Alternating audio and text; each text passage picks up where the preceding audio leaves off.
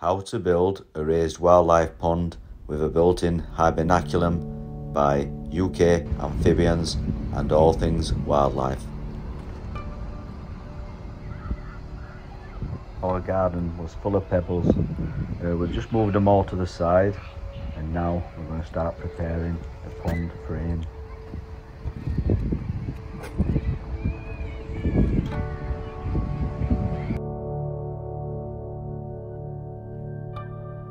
We've made the main frame of the pond from railway sleepers and we've screwed them together.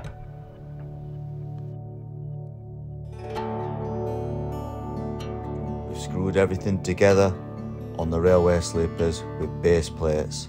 Notice in the pictures. In the pictures it only shows a few base plates, but we have added plenty more, even corner brackets too. We make a wall of sandstone around the outer edges and use cement to fix them together. We're using sandstones for the outer edge of the pond, in between the railway sleepers. Then in the centre between both of these we will make the Hibernaculum.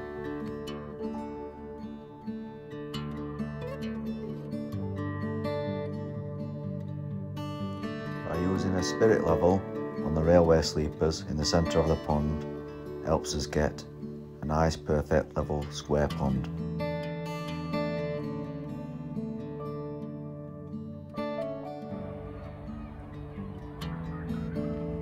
As you can see, the wall is slowly coming on with the sandstone.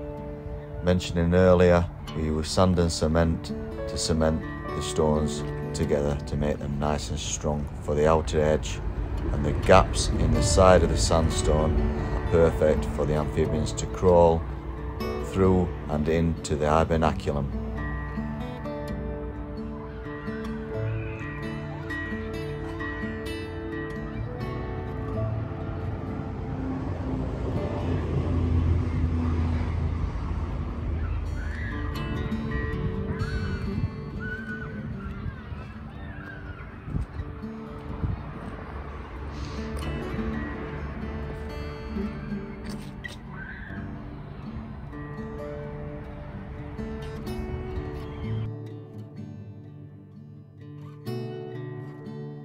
Treat the railway sleepers in the centre with fence paint to help look after it for many years once we cover it up with the plastic sheeting for the pond.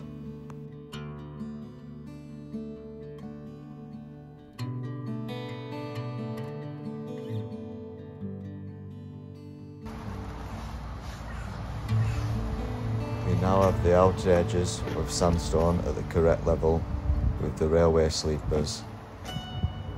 Also notice the gaps in between the sandstone.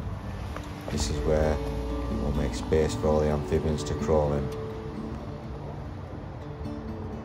The gaps in the sandstone are perfect for all the amphibians, insects, animals to climb through the gaps and hibernate there over winter in the Hibernaculum.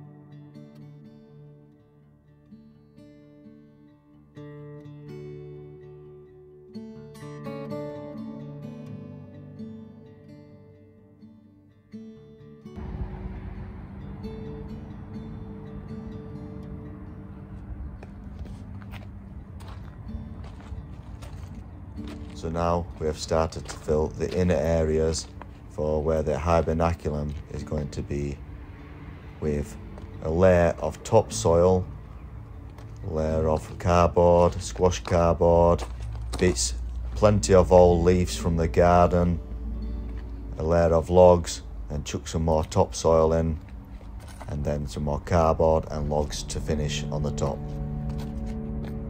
This will create the perfect habitat for all our amphibians to hibernate in, insects and animals for many more years to come.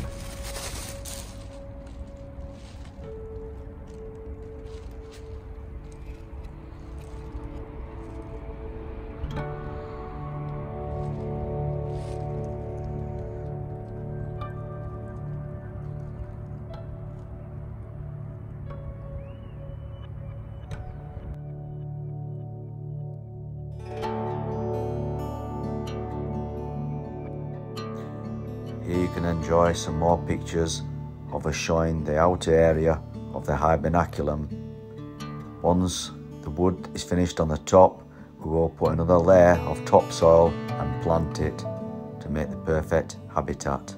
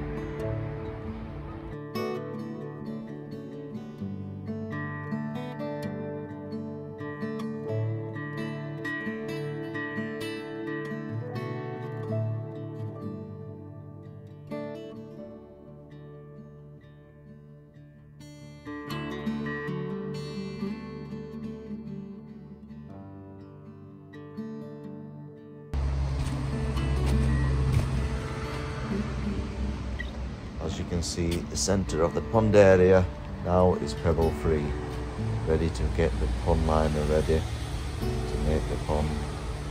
And also on the outer edges, all the logs are filled up to the top to make the perfect hibernaculum area on the outer edges of the pond.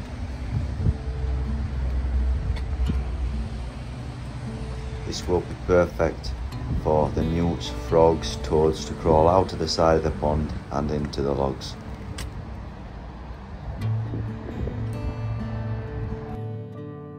Using plenty of old dust sheets, rags and cloths, we can make a soft area before we apply the pond liner.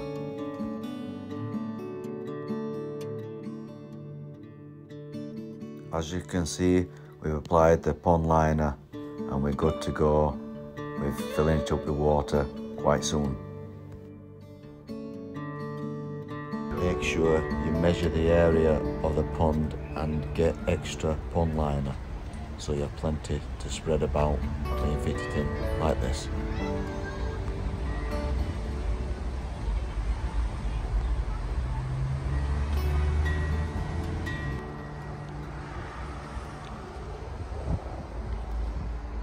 Using the spare sandstone we had left over, we made a wall that actually sits in the pond for all the frogs and newts and all the pond life that can crawl in and hide from predators, and also can even hibernate underwater in winter.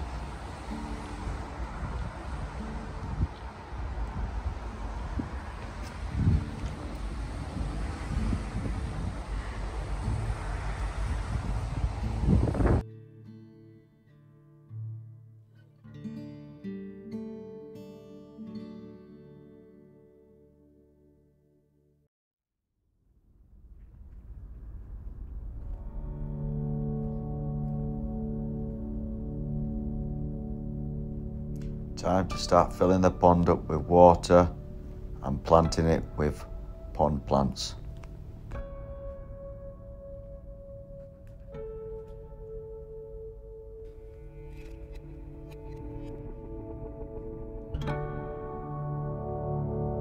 Pond plants we planted the pond with was water forget-me-not, purple loosestrife, quite a few varieties of lilies, mare's tail, flowering rush,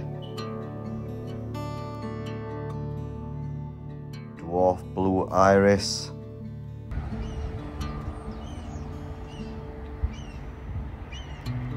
pickerel plant, zebra rush, water mint, marsh marigold, dwarf yellow iris,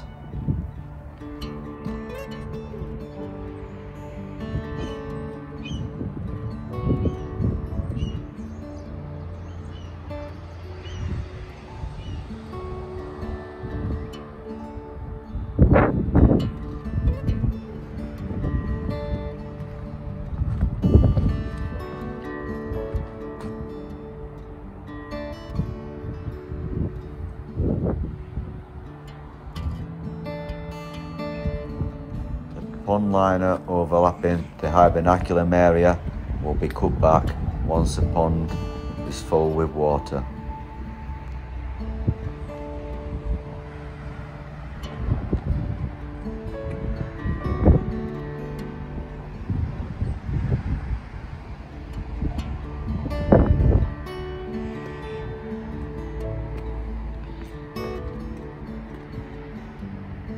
Thanks for watching part 1. Make sure you subscribe so you can see the continued build of our amazing pond. Thanks for watching. Once you've subscribed, don't forget to hit the notification button so you can see when part 2 comes out real soon. Thanks for watching.